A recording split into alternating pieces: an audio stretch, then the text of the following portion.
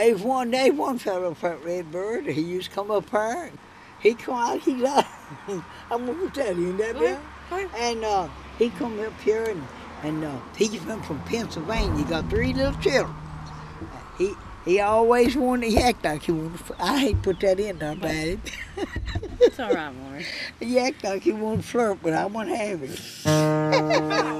I'm originally from Illinois, been in Kentucky since 1994, so I'm a Kentuckian now. The man in charge of coordinating nearly 3,000 volunteers each year is Dennis Sparenberg. His office and his home are both located in the part of the mission campus known as Work Camp. Dennis knows many of the residents in this area well, and he, as well as anyone here, understands that family tragedy is often a heartbreaking part of their story. Lucy and Linda have had their struggles. I love Redbird so much. Linda lost her dad, Lucy her husband, in 1994 in a car wreck to where Linda was almost killed as well. They've struggled making a go of it, listening to her sing and sitting in their house visiting with them. Never downbeat, no matter how bad it seems to be. Always upbeat about what can happen. Well, it won't matter. Well, over yonder, when I reach the other side, I'm gonna sit down beside my Jesus, satisfied. I'm satisfied. I might have some here. Let me see out here. Or not. No, I've got some somewhere, but we're at it. I know this experience we're having is teaching us in a way we never imagined. Miss Mary said this morning that she was blessed, but I believe we're the ones receiving the blessing, as this lady seems to know something that most of us only aspire to. Well, God give us life, and we're supposed to enjoy it, is how I see it. Gave us life. I've had a lot of hard times in my life, but I never carried it around on my shoulder. My sister, you know, we're as much a difference as daylight and dark. And but I had one brother that was just like me. One that my mom built that little house for out there, and he got killed down here on the road. He got hit with a car. He got to getting out on the road walking, and he was younger than me. I tried to keep him here. I begged him that evening not to go down the road. And sometimes I want to get rid of that little house out there, but I can't.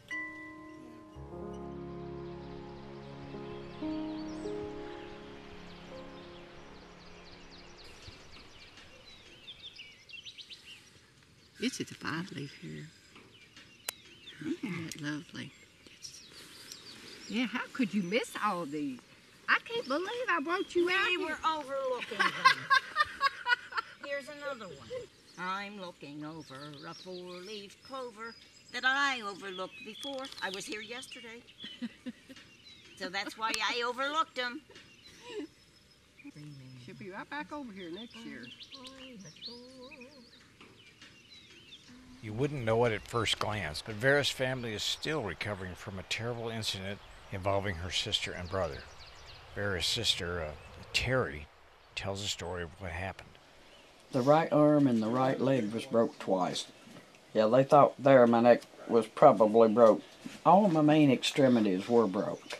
And my pelvis was broke in 4 places. When the truck stopped, I pretty much knew I had 2 broke arms. And everything kept popping and cracking and burning, and I'd feel burning and popping sensation.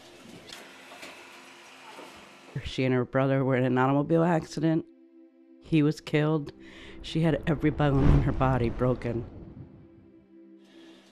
The tie rod on the truck broke, and it went from this side of the road to that side, and it went into a big rock wall. There were 2 people that went past us after the accident. They never offered to stop. And there was a nurse that was going from Memorial to Redbird.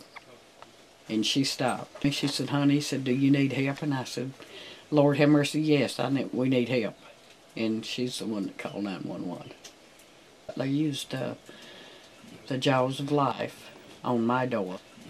And I think he lived about 2 hours after the accident. She has a tug that's too high, and she can't get in it. We're going to take the old tug and modify it and make it lower so she can get in. Need some help? You look at her today, 2 years later, and she shouldn't have been able to walk. And yet, she pushed and she pushed until she was able to walk. She was determined. As a lot of people would say, well, I bet a quarter she never walks no more.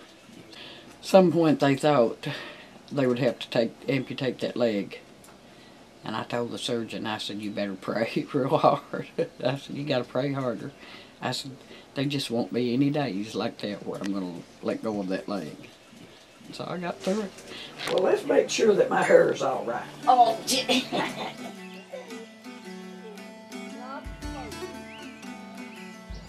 The lady is totally amazing lady. And her attitude is just totally awesome. Totally awesome. This is my new friend, Terry. This is my new friend. Yes. Hi.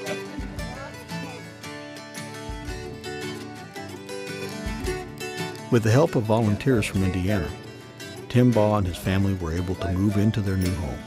And Tim has committed himself to being a dedicated and compassionate crew leader at the mission.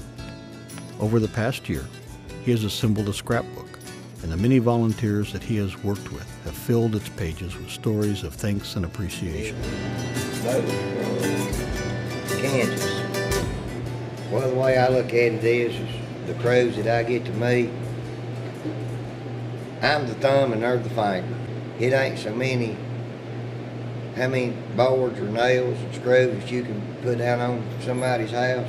It might be just going out and maybe touching someone. Well, I had one lady this year, she lost her husband about 4 months prior to us going out there.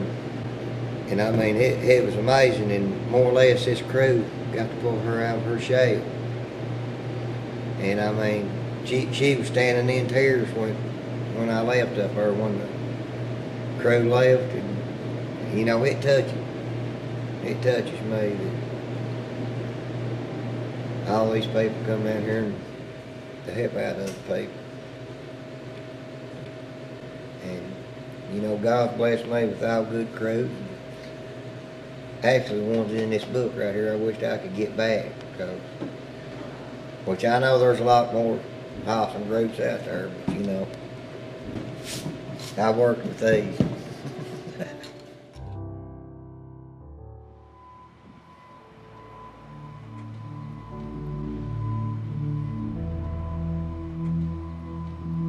Many not-for-profit community service organizations in the nation, as compassionate as they may be, are yet unable to effectively provide services and resources to this part of the United States.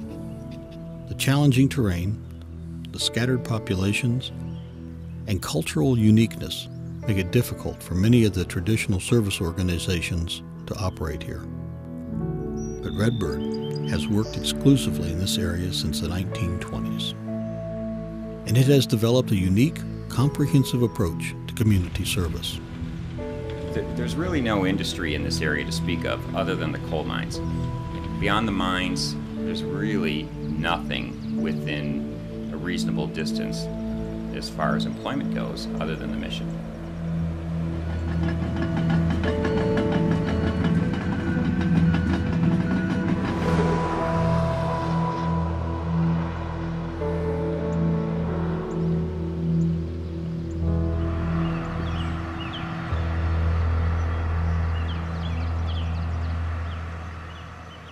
Economic opportunity buys crafts from local crafters, gives them a monthly income, and we do pretty well.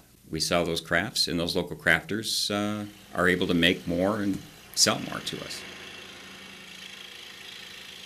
Some of these crafters are a dying breed. There aren't too many people out there left.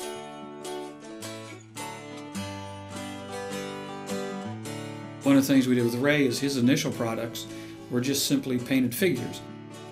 And so we said, what else do you like to do? Which is actually a rather typical question. And so in his case, he liked doing scroll saws. If we can help someone get the idea, they can make quantum jumps in what they produce, and they go way above and beyond anything that we ever anticipated for them. He found out, for instance, instead of cutting out one ornament at a time, he cuts out 6. You're enabling people to see the hope and the possibilities they have, and the result of that is they realize they are good.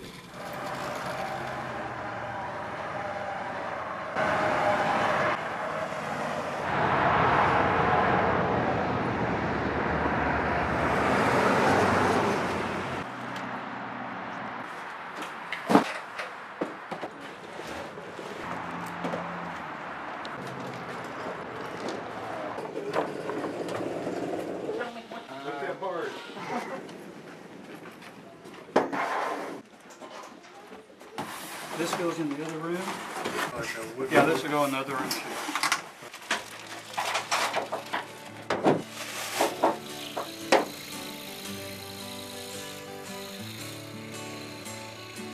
And then also we work with the crafters to see if we can improve their method of production, their acquisition of raw materials, the things that can help them increase the amount of money they can make. And then to perhaps, if they want an opportunity to be an entrepreneur, help guide them on forward into ways that they can start shipping, doing wholesale sales and those kind of things to make them responsible for their own marketing system.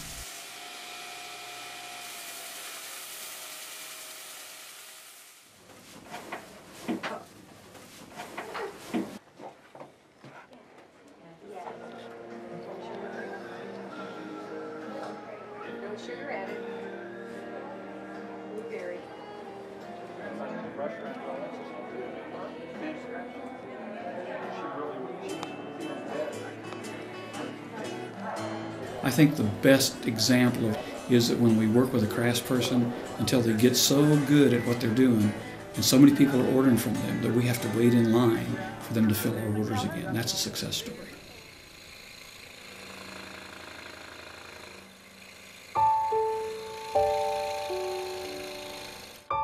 They share their love and their faith so openly with us that you can't help but feel God everywhere. A lot of times people fail to realize how much need there is in your own backyard. We baptize our sisters today, God, in the name of the Holy Ghost. I'm trying to get saved.